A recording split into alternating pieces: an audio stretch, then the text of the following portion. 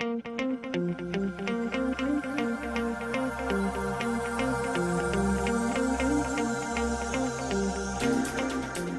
best results, 3M brand ceramic microspheres are added during the grind stage of paint formulation. The grade of ceramic microspheres selected depends on various factors, including the intended purpose of the paint and whether it's a glossy or matte formulation. For the purpose of these demonstrations, we're making a flat architectural paint. In this instance, we've already measured the other fillers, and now we'll add the ceramic microspheres. Now we're ready for the grind. We use a high-speed dispersion mixer with a Coles blade. This blade creates high shear forces to make the mixture disperse. We carefully position the blade in order to create proper shear and produce a good dispersion.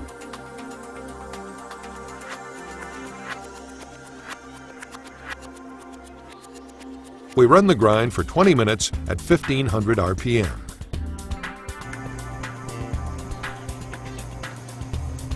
Here we have the liquid component of the grind, and we've started adding the solids, including our ceramic microspheres.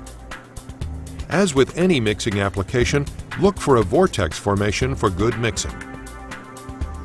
When we finish, we immediately check the fineness of dispersion.